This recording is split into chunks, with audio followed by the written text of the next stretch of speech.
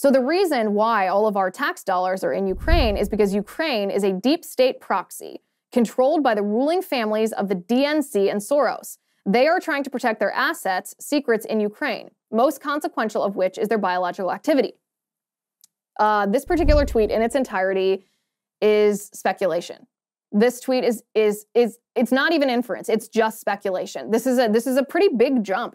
And listen, when I'm analyzing this, I'm being extremely clinical. You know me, you know my analysis, you know that I'm a natural-born skeptic. And then on top of it being a natural skeptic, I have seen the abuse of government that has been levied against me and my family and you and your families and our communities and our children, how government has been harnessed to abuse us based on our political and religious views.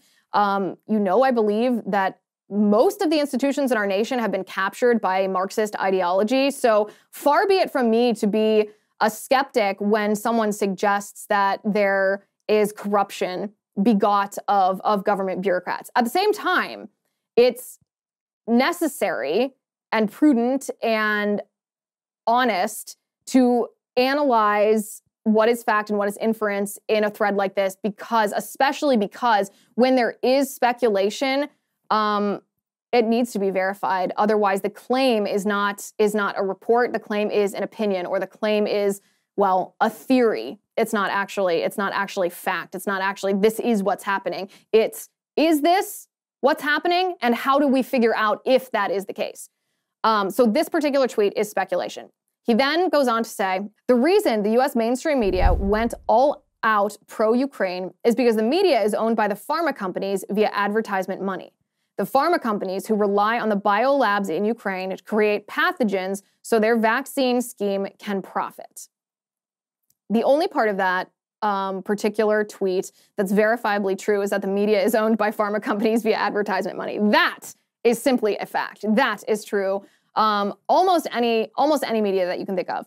But the rest is speculation. The pharma companies rely on biolabs in Ukraine to create pathogens so their vaccine scheme can profit. That is pure speculation. That's inference. He goes on to say the reason the FBI and the DHS went full Orwell and weaponized big tech to censor all reporting on the biolabs in Ukraine is because the intel community is compromised by the deep state. The deep state who can't let people find out about their pathogen production scheme. Again, the beginning of that tweet, 100% accurate. Intel community is in fact compromised by the deep state, but is the deep state an active participant in producing pathogens? Show me the proof. If you show me the proof, I'm happy to buy into this. And I find this thread to be very interesting, but there are some things that are speculation and that have not been confirmed. And we're going to talk about where those speculations, that inference, the allegations come from in just a second. Let me just finish these last couple tweets.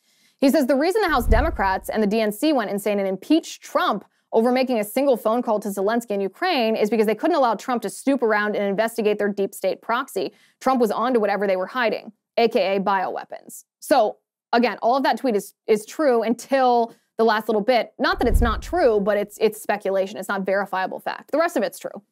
Then he says the reason Zelensky ordered the Ukrainian Ministry of Defense to destroy all state documents affiliated with U.S. biolab companies Metabiota and Battelle the day the missiles started flying is because he knew Putin was looking for the bioweapons.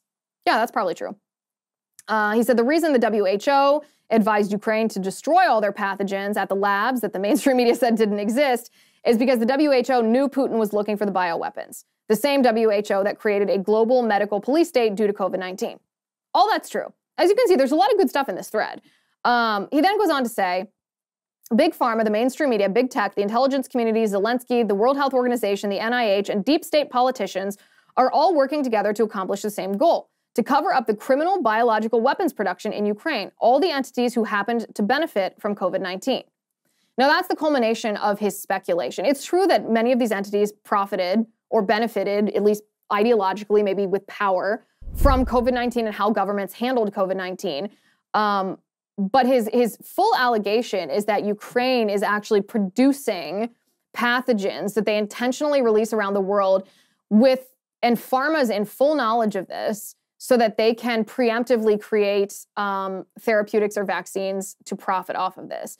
He concludes by saying this is why these entities are hyper defensive about all things related to COVID-19, biological research, and Ukraine. It's not because they're being, it's because he says we are close to the proof of their crimes against humanity for which the punishment is harsh. So his conclusion is opinion. Now, if this is an editorial, if this is an op-ed, that's fine. This is a theory that he's proposing. If he's proposing this as fact, then my analysis of this is very interesting. I retweeted this on Twitter because I thought people would be interested in it. It's plausible. It's not implausible, but it leaves many questions that need to be answered.